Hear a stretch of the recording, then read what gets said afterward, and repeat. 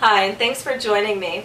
I thought I'd tell you about how a recent trip to the movie theater influenced the purchase of a toy. About a week ago we saw the movie Brave, and since then my children have developed a little bit of an interest in archery. So I went online to look at kids' archery sets, and I decided to get SpongeBob's archery set because it's designated for ages 5 and up. I now have a 5- and 7-year-old. And I like the fact that it wasn't just a bow and an arrow, but you actually get the target, the bullseye. And this particular set comes with, of course, the bow and arrow. You get 5 arrows. As you can see, they have suction cups. You get the target, and you get a carrying case. Well, the first thing I'll say about the carrying case is that this strap just keeps falling off. So, I mean, it's not really quality made.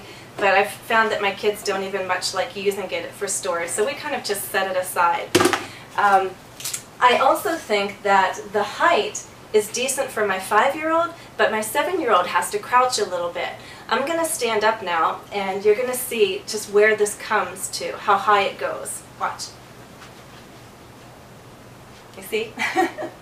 So it's quite short. I wish that they had made this adjustable. It's a PVC frame. As you can see, it's very easy to put together. I think it would have been nice if it had at least 2 heights, maybe an additional bar, a set of bars to make it a little higher, or just something adjustable. You know how the kids' basketball hoops are adjustable. I wish this one was. Unfortunately, there's just 1 height, so it's good for the 5-year-old, but you know, once you're around 7, 8, it's a little too low. Now the irony is that although the height is good for my 5-year-old, she just doesn't have the dexterity and the strength all the time to do it as easily as my 7-year-old. So she can do this, but not successfully.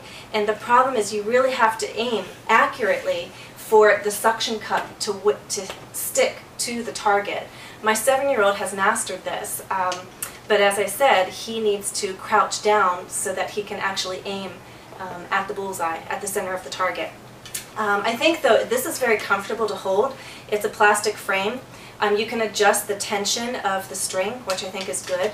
And it's nice that they do give you 5 arrows, so it means when you're taking turns, each person gets 5 shots, which I think is nice. And I've even tried using this myself. It's been comfortable for my 7-year-old to hold, and it's comfortable for me to hold as well. So very ergonomic.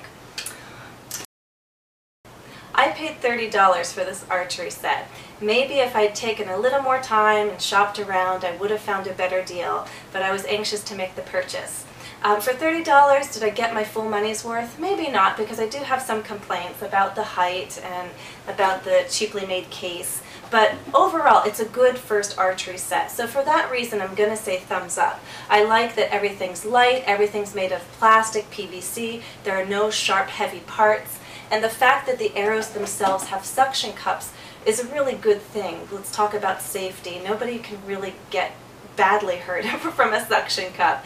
The first time my kids were taking shots, the arrows were flying at the windows, the curtains, and everything, and I wasn't too worried. I mean, even when they draw it fully back, there's not too much that can happen with a plastic arrow and a suction cup. So for everything, all things considered, thumbs up for the SpongeBob's archery set. It's sort of like low for me, so I bent down. You mean to shoot at the target? So I could shoot at the target. And it's very hard to get it on the arrow when you shoot too. You mean to get the bow on the arrow?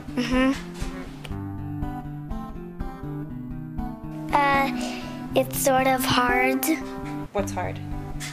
Well, it's hard to get on the target because it's sticky, so if you get it wrong, it just doesn't stick on.